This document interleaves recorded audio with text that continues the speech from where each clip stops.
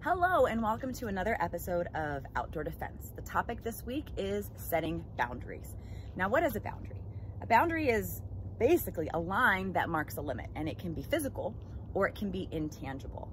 In the context of self-defense, we talk about setting boundaries because an assailant cannot commit an attack unless they get through your boundaries.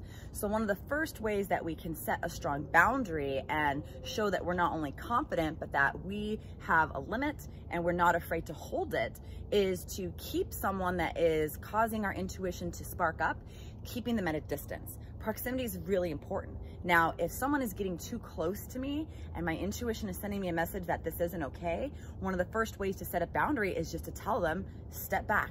It can look something like this. Look, that's close enough. I want you to step back.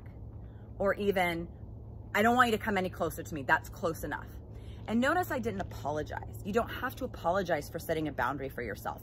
And if someone is getting a little close, but maybe they're keeping their distance, but you still don't want to talk to them, you can set another boundary by simply saying, I'm not interested in having this conversation with you.